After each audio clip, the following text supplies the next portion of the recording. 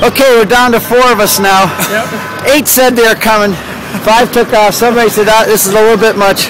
Okay, Chris, remind me of your name. Greg. Greg and Joe. And me, Steve. We're hardcore. We're hardcore, at least for now. And we're in the Jaffa Gate here. We already passed the new gate. This also goes into the Christian quarter. This will take us also right into the Holy Sepulchre. The soldiers are here. There's a lot of security today because it's a big day. It's Palm Sunday. There's parades in the street with the Christians and bands. We'll see all that later. But anyway, here we go.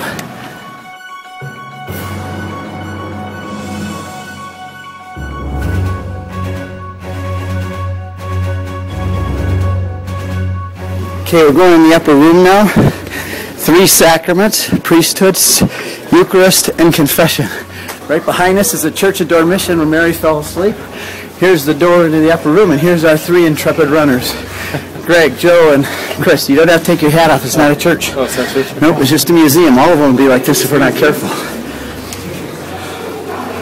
Oops, excuse me. Didn't even see. I got my sunglasses. Didn't see. This is the upper room, and it is now it's a museum, and all the churches will be museums if the Christians aren't careful and if we don't support this place.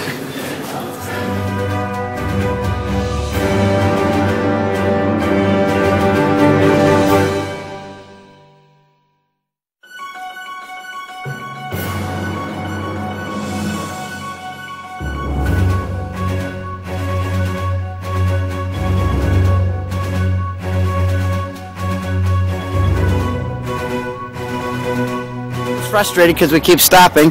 Greg's probably happy we're stopping every once in a while. Chris, I think he's happy too. He's young. This is the southern wall of the Temple of the Mount, the retaining wall. And you see right up there, there's 3 archways that are walled up. Those are the entrances into the temple during the time of Christ on this wall. Jesus would have gone up and down these steps and into that door all the time while he was there. So there we are at the southern tip, and there's archaeology still going on here. Now we're going to run around the eastern wall. Not even lagging in the least. Here's the Golden Gate, walled up by the Muslims to keep the Messiah out. You can hear bells because this is Palm Sunday, and that's the Palm Sunday Road. Starts up there and it winds its way right down here, all the way down to the Garden of Gethsemane. You could see people, I think, maybe already lined up. There's a huge procession going on. That's the Church of the Agony where Jesus was praying in the Gethsemane, where the disciples fell asleep. Right there is the Church of Dominus Flevit, where he had the donkey and wept over Jerusalem. And that's where the Mass had the Pope had his Mass here 2 years ago. All right, here we go.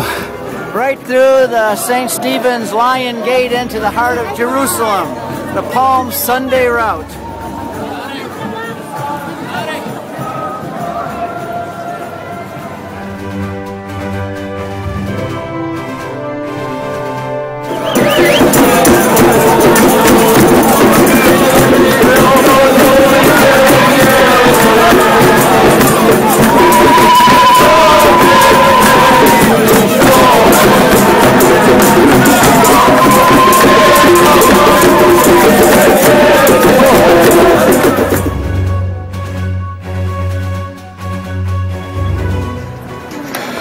This is the Damascus Gate.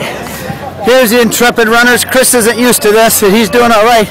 We can see our goal right up there is the Notre Dame. We're almost there, leaving the Damascus Gate, and here's the security.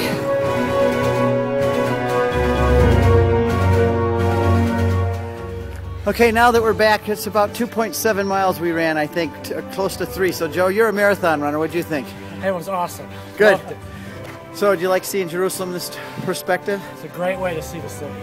All right, Greg, what do you think? Oh, it was wonderful. I encourage anybody going on a pilgrimage, get yourself 2 or 3 months of warm-up, because the trip is well worth it. Good. What do you think, Chris? It's memory more than any other memory that I have. Yeah, because we just about. I could talk. He's not a runner. He just went out running with us. We just about killed this poor. Denim. Yeah, in blue jeans no less. We just about killed this poor seminarian. And I'm Steve Ray, the run leader, and we had a great time. I just do this about every morning when I'm here. It's great to have some guys run with me. Thanks a lot, everybody. Our pleasure. Hey. Go Jesus.